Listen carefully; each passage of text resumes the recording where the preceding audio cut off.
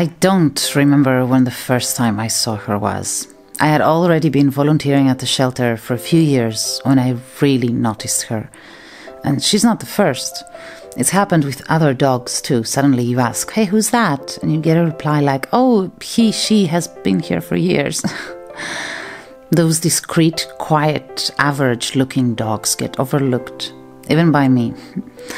And the thing with her is that I didn't even ask about her because I noticed her on my own. One of my favorite dogs, Oscar, had been moved, and when he started sharing a kennel with her, that's when she became visible to me. That was years ago. I remember a couple of things I was told that first time I really saw her. I remember that she was one of the cleanest dogs in the shelter, always waiting to be let out to pee and poo. I remember I was told she was the quietest, most polite dog, but that she would defend her best friend Oscar, who was blind, whenever he was bullied. I don't remember when or where she was found, and if she suffered from any diseases. I definitely do remember thinking that if I hadn't noticed her so far, the chances of her being noticed by someone else and adopted were slim. Very, very slim. I'm not sure what exactly happened after that. So many dogs come and go, and keeping up with all those stories is not easy. And a discreet dog like her usually gets a discreet promotion. Not intentionally, but the words you put together to present her to people kind of don't draw that much attention. It all sounds like a word salad sometimes. Hey, there's Tetris. She's more or less a perfect dog, average, looking quiet. She's nice, there's nothing that special about her, I guess. If you want a discreet presence around the house, well, there you go. That's not what we would write about her, but I'm pretty sure that's what it sounded like. For a while, I thought maybe Oscar and her could be adopted together, so I promoted them as a couple. It didn't work. A couple of years ago, I did a Christmas video. There's this place near the shelter. It looks like an abandoned construction site. Someone had left an old couch there, some roof tiles, and all sorts of junk. I chose her to be one of the dogs that would participate. Oscar as well. And she sat there. She looked cute on the couch. There was this feeling of decadence around the entire video. There was a point anyway. Forgotten dogs, forgotten stuff, out of sight, out of mind. Anyway, when one of the volunteers saw that Christmas video, she was silent for a while, and then she said, "Most of them won't be around next Christmas." "What do you mean?" I screamed. "Shut up, don't say that." And then she pointed out that most of those dogs were old. I hadn't realized she was old. It's difficult with dogs like her who are quiet to begin with. You don't realize their age because not much changes in their behavior. Besides, having a dog around for so long makes you see it as a landmark of some sort, as if it's always going to be there, no matter what, part of the geography of the shelter. There are some dogs in every shelter that have this cloud over their heads, a cloud that basically means they'll be there forever. The volunteers have come to terms with that fact, and for some dogs, it's easy. Some are too sick, some are too old, some are too problematic, and some are just the type of dog that even though there's nothing wrong with them, really, that cloud follows them for some reason. And she was one of them. Until on top of that, she also grew old.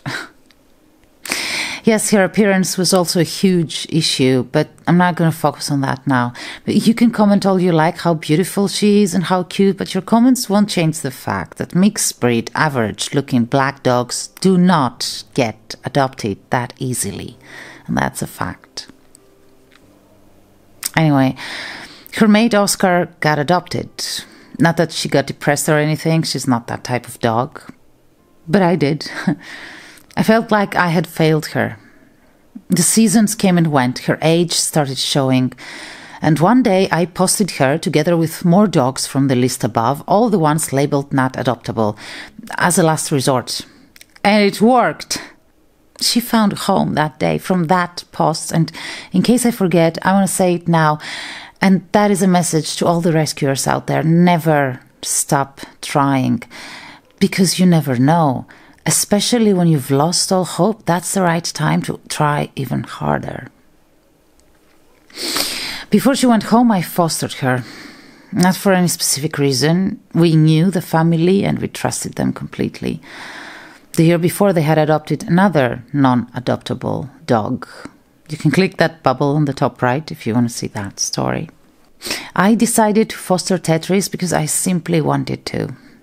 She rode my car that day as if she knew where she was going. She found the bed I had prepared for her as if she had slept on it before. She walked around the neighborhood with me as if she always did. And from day one, it was as if she always lived here with me, my dogs and my cats. In one of the many posts about her the last years, there was one that said that Tetris is wise. I wasn't sure when I wrote it. It was just a feeling, but there she was in my home, proving me right. This dog had probably never lived in a home her entire life, and there she was adjusting from day one, as if she had lived as a pet in a previous life and knew exactly what to do and what not to do. Tetris has been so far the easiest dog I have ever fostered. Between the holidays and me getting sick, I kept her for about a month. I even took her to my hometown with me for Christmas. She had never been there. Well, she had never been anywhere, but she behaved as if she had. As if she had always taken that 3-hour car ride there. As if she knew the house, as if she knew the garden. Oh, that dog! Well, as I said, maybe she's lived as a dog before. I don't know. The thing I enjoyed most about fostering her was watching her sleep.